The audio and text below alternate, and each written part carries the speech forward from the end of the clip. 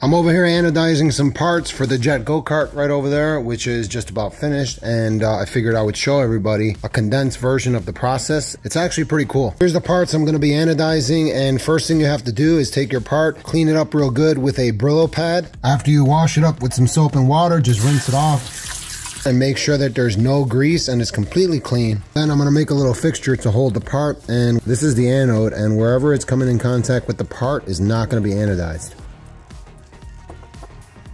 So we're going to insert the part into our etching bath, which is live. This is not a how-to video, but I'm going to leave a recipe in the description below in case you want to try it.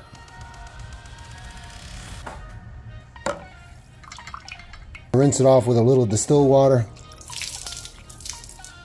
After rinsing, we go into the acid bath. Now we're going to apply DC power straight to the part. I'm going to start out with 16 volts at 3 amps. You can experiment with this a little bit.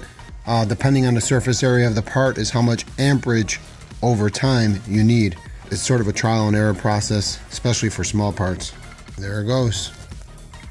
Process is started. It's only been about 15 minutes, and as you can see, the part has taken on a nice grayish hue.